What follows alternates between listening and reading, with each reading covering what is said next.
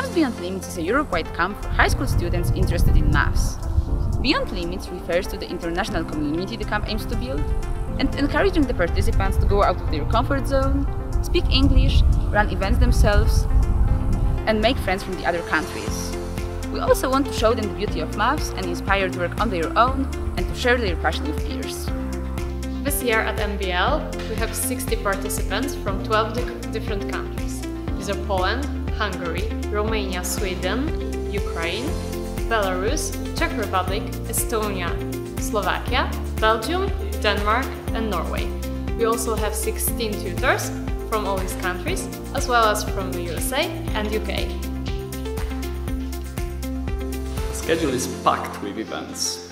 The first half of the usual day consists of 3 blocks of mathematical classes with 3 classes in each block to choose from, whereas the second half is camp talks, short presentations given by participants, and evening activities, which are totally non-mathematical fun activities run also mostly by participants.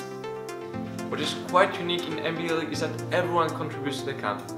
Tutors provide classes, campers make evening activities, camper talks, or even full-time mathematical classes if they are experienced enough. We help them in it by, for instance, providing some preparation sessions.